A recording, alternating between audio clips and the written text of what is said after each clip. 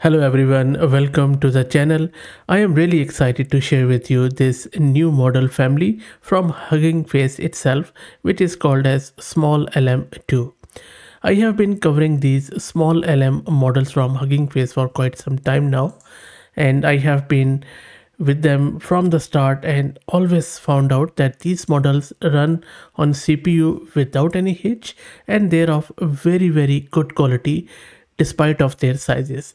You can see that I have covered this SmolLM previously around 3 months ago, which was 135 million to 360 all the way up to 1.7 billion, and all of them were really good whether you try them out on your local system, on CPU, on GPU, on phone, on tablet, wherever you can. They always perform quite nicely given their sizes. So in this video, we are going to have a look at this new version, new flavor of these models, which is SmolLM2. We are going to install one of them locally, and I'm going to go this time with 1.7 billion instruction fine-tuned one, and then we will play around with it to see how they perform this time.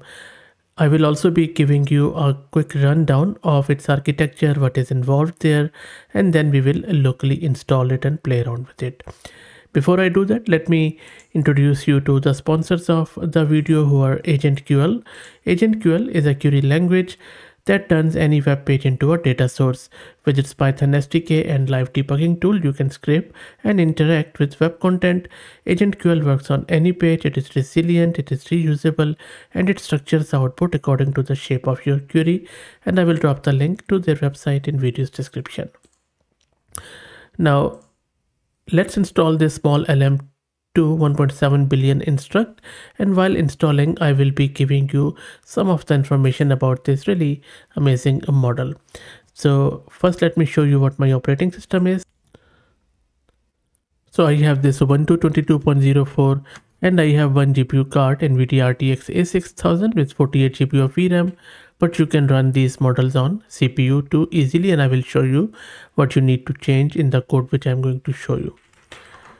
As usual, let's create a virtual environment with Conda. You can use Python virtual environment, or even you can go without it. Okay, so let's now install all the prerequisites, which include Torch and updated repo of Transformer. If you're running the older version, please upgrade it. And that is going to take 2 to 3 minutes. And let's go and look at this model, what exactly this model is. So SmolLM2 is a family of compact language models, and they are available in 3 sizes. As I was just showing you, they come in 135 million, 360 million and 1.7 billion parameter. They are, you can use them as a pre-trained one or the fine-tuned one. They are capable of solving a wide range of tasks while being quite lightweight enough to run on device. And this 1.7 billion model, this demonstrates significant advances over its predecessors, SmolLM 1.7 billion, particularly in instruction following, knowledge, reasoning, and mathematics. It excels, and we will test it out when we install it. It was also trained on 11 trillion tokens using a diverse dataset combination, which includes FineWeb, Edu, DCLM, the stack, a lot of other mathematics and coding datasets, which Hugging Face has curated by themselves. They also then created this instruct version through supervised fine-tuning using a combination of public dataset and their own curated datasets, and then they applied direct preference optimization technique, which means that they gave it a rejected answer, accepted answer, and then the model is more grounded in what is a human preference in terms of question answering. Also, this instruct model supports tasks such as text rewriting, summarization, and function calling through various other data sets. So that is what this model is. I hope that now you know it. Also, before I move forward, I would like to really thank Massed Compute, who are sponsoring the VM and GPU for this video. If you're looking to rent a GPU on affordable prices, I will drop the link to their website in video's description. Plus, I'm also going to give you a coupon code of 50% discount on range of GPUs. So let's check our terminal. It is still okay. No, that's all done. Now let's run my Jupyter notebook, and then we will play with this model in the browser environment. So let's now import our libraries from transformers. Then this is our checkpoint. Now here, if you don't have GPU, just replace it with this CPU. That's it. And it will be running on your CPU device. So let me run it. So the model is being downloaded, and you can see that even with this under 2 billion parameter model, the size is just 3.42. That's about it. So let's wait for it to get downloaded.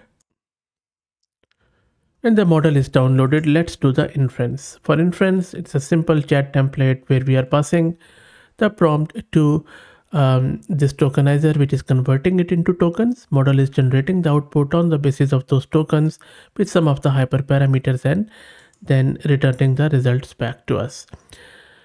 And then we are printing it out after decoding it. So let me run it. So first I'm asking it, what is the capital of Tonga, which is an Pacific island near Australia. Not that near, but still near enough. And the answer is this. That's right, Nuku'alofa. That is totally correct. Let's run another one.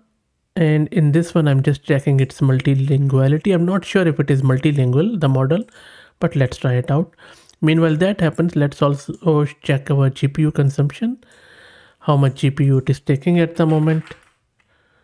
And I'm going to check it out. So around 8 GB of under 7 GB of VRAM. So if you have a 8 GB VRAM GPU, should be more than enough. And if you have a powerful CPU, then it should work.